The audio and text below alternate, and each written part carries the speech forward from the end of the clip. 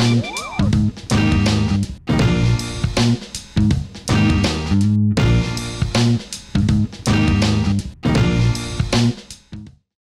living in Poland, in Wrocław. I am organizing here Angular meetups, and I'm a big fan of performance, CSS, experiments, such kind of things. You can follow me on Twitter. You can read my blog. I have a bunch of posts about some CSS experiments with Houdini and such kind of things, web audio as well. So what actually does it mean, WebAssembly-driven CSS? What is the concept behind it? So here's some demo. It's Conway's game of life. It's rendered using Houdini CSS Paint API. And the state of this animation is driven by WebAssembly. Also, I'm using custom properties to update grid colors and actually pass data to the renderer. And it's alive. And yeah, here you can see I'm loading WebAssembly module, and it updates the state of the animation. And the animation itself is pretty performant, so I use not that much time for rendering at each frame. And the main thread, JavaScript, used only to request updates and pass data through to the renderer. And you should say something like, wow. It's a huge field of experiments and allows us to make something interesting that will not affect main thread, in which we can run our Angular or React application with a lot of business logic, but we're still able to add something fancy and run it out of the main thread. So how it looks like, this kind of concept that I want to describe. So we have a pure renderer, Houdini Paint Worklet. We will speak about each of these parts in details later. Now it's just a concept overview itself. So it's the renderer, it's stateless, and it renders our animation to the screen for the user. It's a view layer. On the main thread, we have some glue JavaScript code that loads our Paint Worklet and updates properties. Those properties are passed to the Paint Worklet. So it's kind of container or controller that just pass properties, and we trigger a new render. On WebAssembly module, we have some state manager. And from the main JavaScript code, we just load in this module and requesting the updates of our state. So posting message, WebAssembly doing a hard job, probably, and it returns us an updated state that then passes to the properties and to Paint Worklet. And you might notice that it's something really similar that we already had in the past for front-end. For example, MVC pattern or Redux, where we have view pure components, we have our container component, and we have Redux store for state management. So pretty similar concept that separates all jobs between proper modules. So let's start to speak about each of these parts in more details. So first one is Houdini Paint API. Just a few words about Houdini. It's the project that gather all the APIs that allow you to have more deeper access to the CSS itself. Now we are limited to add new features to CSS with JavaScript. But it's probably wrong, because we update them on wrong stage. First of all, we build in our DOM, then CSS DOM, then we load JavaScript and parse it, and then from JavaScript we can update again CSS and retrigger all these processes. So probably it's not the best way of doing that. And that is why we have a lot of problems with polyfilling new CSS features with JavaScript. So what is Paint API Worklet? It's actually an API that allows you to draw a canvas image for every property that accepts images, like background image, like border image, list style image, or custom property of type of image. OK, how we can create one? First of all, we need to create a class in separate file and define our special Paint class that should follow the interface. Then, in the main thread, we load in this module, so then we will be allowed to use it. After that, in CSS, we can use Paint function for background image, for example, and pass the name of our worklet. It's just high-level definition of how stuff should be done. And let's go deeper. So in a separate file, we create in some class. Let's call it Painter. And it should have at least one method, paint. This method is accepting context, geometry, properties, and arguments. So context is a basic 2D canvas context with some limitations. For example, you are not allowed to render text with it, at least for now. Geometry is the object that contains widths and heights of the element we apply in our function. So it's actual dimensions of element, and the most interesting thing that if the element size will be changed, Paint API will trigger Paint function, new render, for us. Next one is properties. We can subscribe to properties we want to listen. And if any of these properties will be updated, again, Paint API trigger render for us. And those properties could be just standard CSS properties like color, padding, margin, whatever, or custom properties or CSS variables. And the last one, still very experimental feature, input arguments. And it's pretty similar to properties, but instead of have some variables on top of our CSS file, we will just pass arguments to the Paint function after the name of Painter. And instead of subscribing to some properties, we pass in the list of types, actual CSS types. We will speak about them slightly later, but in general, CSS engines under the hood, they already have types for all CSS properties and descriptors for them. And with Houdini, we are allowed to use them as well. So after we define our class, we should register it, give it a name, like myPainter, and pass class symbol. OK. Then, in the main thread, we're going to load this module. So we can check if we have that functionality right now in browser, like Paint Worklet in CSS. And then we are calling special function, add module, and passing the path to our Painter file. The reason why this Paint Worklet should be written in a separate file, that is, Paint API has its own separated JavaScript context. And this allows engineers who working on browser engines to optionally decide if they want to run this render on separate thread. So it's not obligatory to run it in separate thread, but if engine will decide, it could be run on separate thread. That should improve our performance and give us time for another work like normal application. Optionally, we can pass some fallback values. OK, how it looks like in CSS. So we have standard CSS declaration. We define in some background.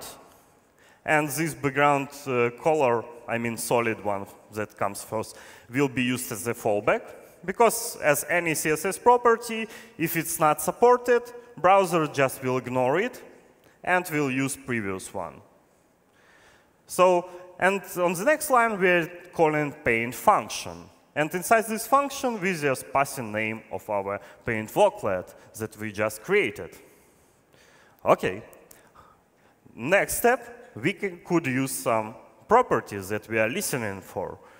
So we can define custom property or use just CSS property. And when the value of this property changes, Paint API will re-render our image. And the last one example is the arguments. So we're listening to some, we're declaring what types of arguments we are accepting and how much. And we are passing them into our function as arguments. And actually, it looks better from perspective of CSS-like traditions, because we have functions like linear gradients, where we pass in a bunch of arguments instead using some additional properties. OK, how it looks like. Here's a few examples. For example, star rating. So for background of this block with stars, we're using just Painter, and that's it. And this slider is just updating CSS properties, like how many ratings should we get, how many colors of a star we want, and such kind of things. Pretty interesting, and the most nice feature is that it's quite reusable. We can declare JavaScript module that will load Painter, and then we are allowed to use this custom function in any project we want. Another quite interesting and more useful example is QR code generation. So we pass in a string and few parameters to the Paint worklet through custom properties, and we're generating real QR code. And this one should work, so you can check it. It should link to CSS-Minsk-JS website. OK, what benefits we get? First of all, it is possible that our custom renderer will be run on separate browser thread. Another one, we can draw whatever we want using Canvas API, almost complete one, except 3D, WebGL, and text for now. And the renderer will be triggered only when it's actually needed, if the element size will change or any argument or property we are interested in. OK, another benefit, I'm personally using the Paint API on production for my blog. It's a material kind of background, so some blocks with shadows. And I have a Painter one built with this canvas. So it's shadows and rectangles, and one views an image for a fallback. Yeah? So what benefits I get here? So for Paint API, minified JavaScript, CSS, and JavaScript to load module, it's something about 800 bytes. For image, compressed GPG and cropped for mobile only, so the smallest one I have, it will take 2 kilobytes. So actually, we can benefit in network data as well. Of course, we can't compare directly JavaScript code with images, because the trade-off of JavaScript is that it needs to be parsed and run with some JavaScript machine. So actually, it's less energy efficient, let's say.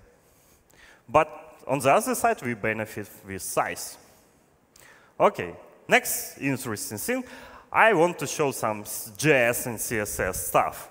It's not CSS in JS, it's JS in CSS. So here's some example. I have charts. And on hover, I'm switching datasets for this chart.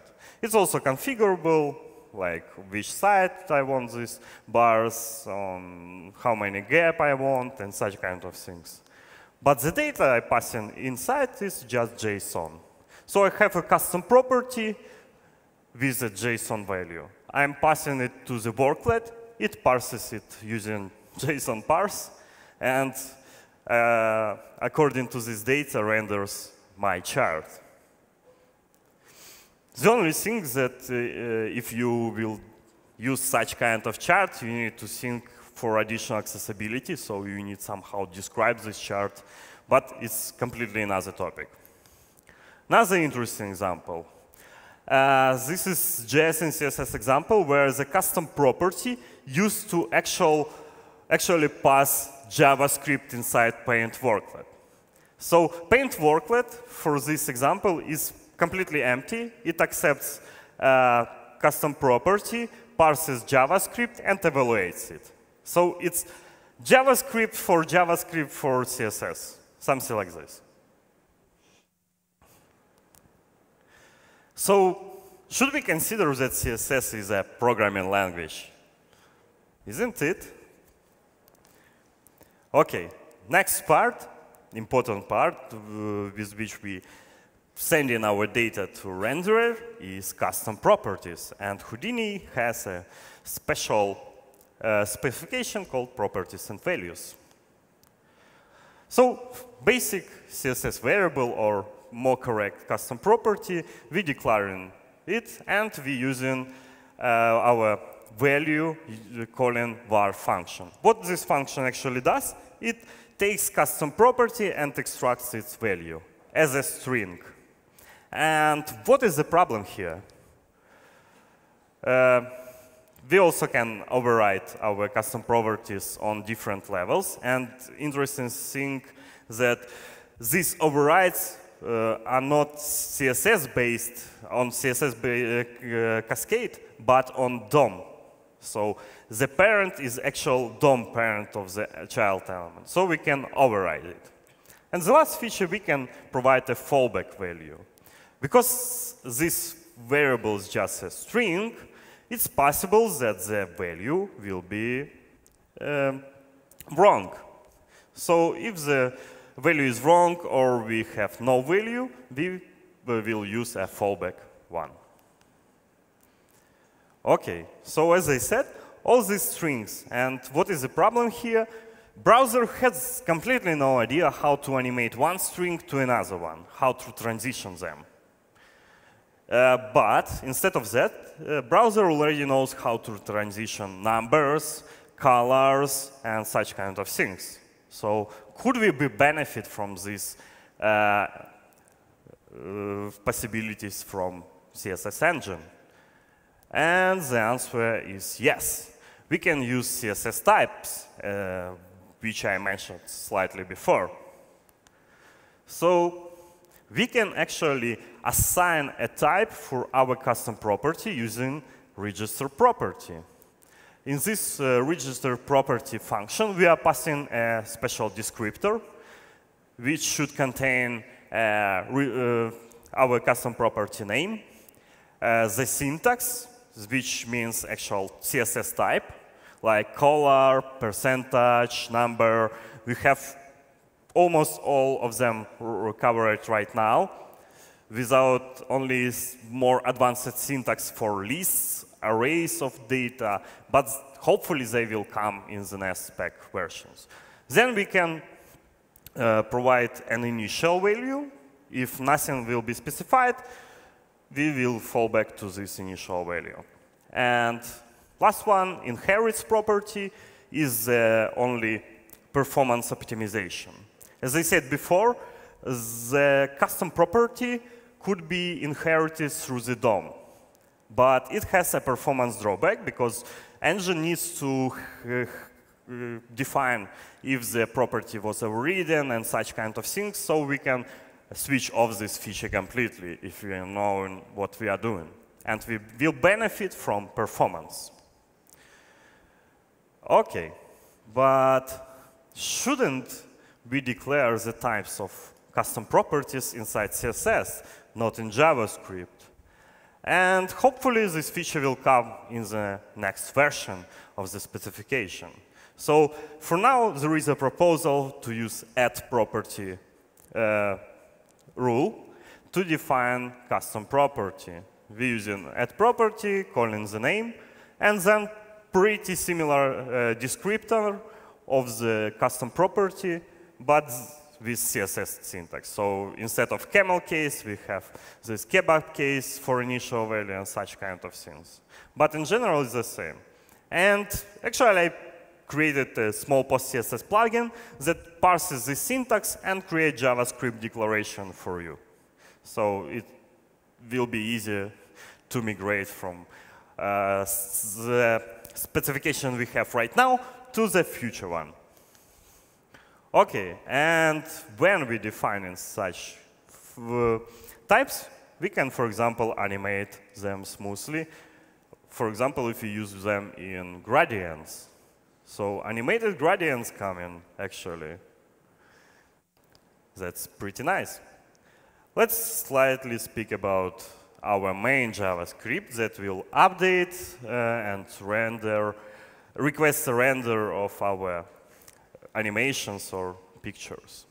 So first thing we need to do usually is the update of a custom property. And it's done pretty easily. We select in the element itself, go into its style, and set in the new value for property. If we want to use WebAssembly and request new state from it, we should first of all write our WebAssembly code, load it, and then if it's continuous animation, we should start the render loop in which we are calling a new state from WebAssembly module, then updating custom property, and repeating our task again and again. And again, we have benefits in performance and sites with WebAssembly. WebAssembly is binary format. It should be small and should be performant and executed in separate thread. OK, let's speak more about WebAssembly and state management for renderers. So WASM is a binary instruction format for state-based virtual machine in our browser. So usually the problem with compiled languages is that they're compiling for some specific platform like x86 or something like that. And browsers decided to solve this problem to provide some virtual machine to run binary code and try and standardize. Right now, WebAssembly is a MVP. It's just first steps in getting this real specification. But the interesting thing here is that all the vendors, browser vendors, are so interested in these features, so we're getting all new specifications for WebAssembly implemented in browsers very soon. And it's really, really great. So what options do we have? For now, most of options we have the languages that come without garbage collector. It's still not in WebAssembly specs, so usually it's languages with manual memory management, like C++, like Rust, or AssemblyScript. Rust is pretty interesting, but the problem with it is that it has completely different paradigm comparing to JavaScript. So it will be hard to start with and get things done fast. C++ is classic language. Maybe somebody learned it at the university and such kind of things, but also not the best option for front-enders. But AssemblyScript that I'm most interested and excited for is a subset of TypeScript that compiles to WebAssembly. And the good thing is that it requires almost no glue code to load it, no some constructions to reformat memory or something like that. It follows the WebAssembly specification, so we have direct access, almost direct access to WebAssembly memory management, for example, load some values or set some values to the memory and such kind of things. And the syntax itself pretty similar to TypeScript, but with big differences. Why? First thing is that WebAssembly, for now at least, accepts only numbers. It has no idea about high-level data structures like objects, maps, sets, or even strings, or booleans. Everything just a number. For now, all these languages trying to recompile booleans, strings, and code them to numbers.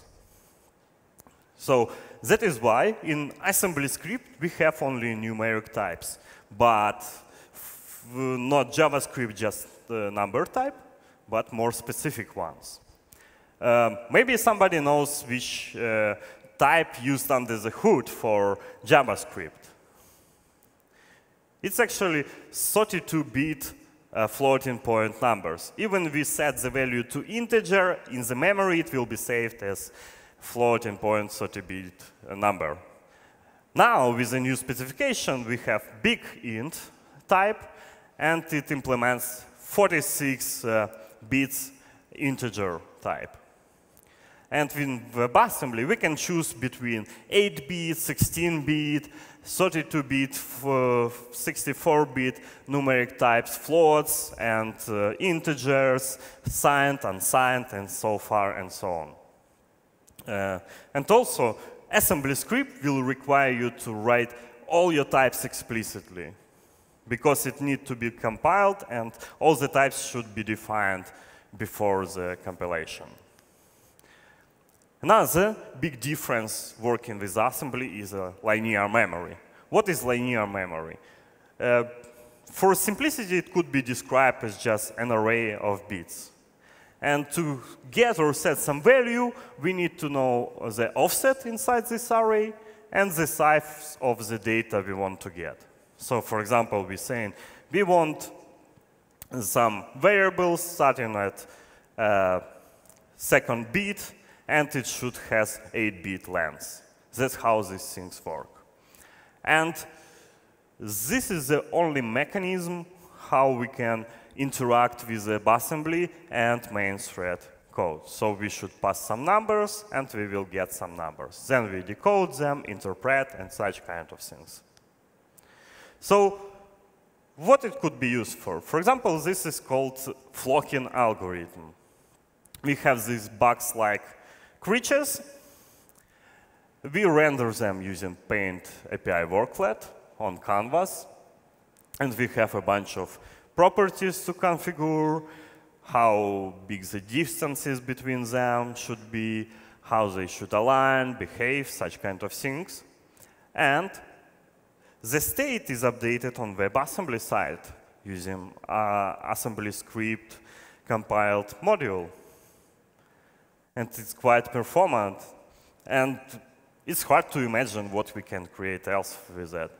And on top of that, you can run your React, Vue, or something else, or jQuery.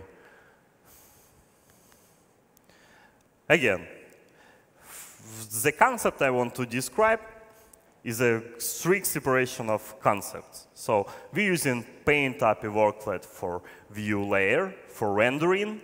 We're using main JavaScript code to load Paint Worklet, to load WebAssembly, and to pass properties to the renderer. Then we're requesting state update from WebAssembly module, which is used for state management. And WebAssembly module calculates new state and return results to the main thread. Then we again updating custom properties, passing them to the renderer. Pretty simple and pretty nice and common thing. That's all that I have. Thank you very much for listening. You can follow me on Twitter, follow my blog, and I want to mention that these awesome illustrations I get on Pixabay by user CDD20. Unfortunately, I don't know his name. Thank you very much, and try the power of WebAssembly for your CSS crazy ideas.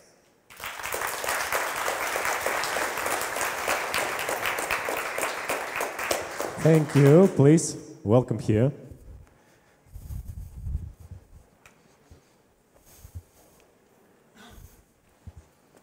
Okay, we will start with the questions. There are now not lots of them, but I think maybe we...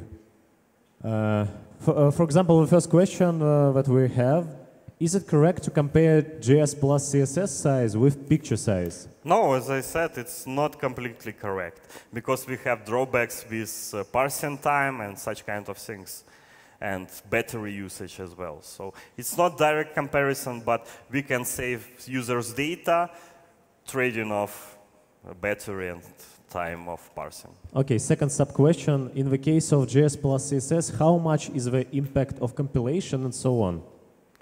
You mean assembly script, how time it takes to compile assembly script to WebAssembly module? We can think how we can think about it. Okay, so basically it depends on the size of code you're using, but it's not big deal, and they have custom compiler which optimized for that, so probably a few seconds.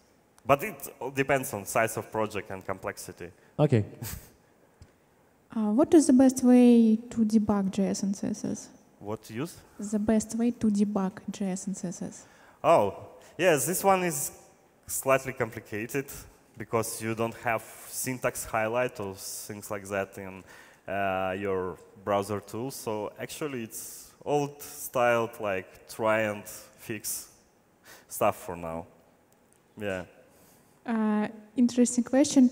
Would you help Julia make her demo even crazier? What? Would you help Julia make her demo even crazier? Yeah, maybe, why not? She's spoken mostly about CSS shapes and such kind of things, but Paint API used Canvas, so if she can do some cool stuff with Canvas, why not? Okay, why did you choose WebAssembly? Why not vanilla JS, vanilla CSS? First of all, because I want to run code on separate thread to not hurt main thread applications.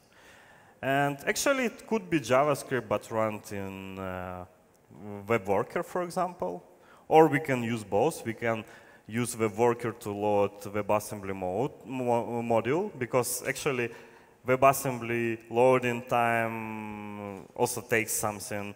WebAssembly parsing might take some time, so it might be combined, and the bottleneck right now is to transfer data and transferring it between both JavaScript and WebAssembly. So it is possible. I believe you should measure it in particular cases when it should have sense.